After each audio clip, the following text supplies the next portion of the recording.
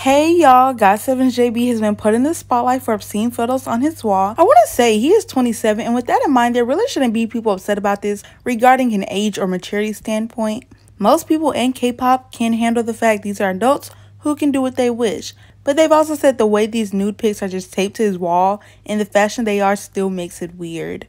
We've had some people say it's an armpit, but I want to point out no one has a cropped, zoomed in picture of an armpit on their wall. And when we take a look at the photos that are clear as day, which is someone getting their back blown out and a girl in her underwear, makes it obvious that picture is a vag and not an armpit like people were trying to say. Let's read some comments. Yeah, he's old enough, but why tape them to the wall? I get maybe you have those pictures in your camera roll or something, but on your wall? He's 27, but on your wall? This one is funny. Why he got them taped up like he trying to solve a case? Y'all are saying he's a grown man, get over it. Do all 27-year-old men do this? LMAO. I'll show you where I found out about this because the reaction video is funnier than the original.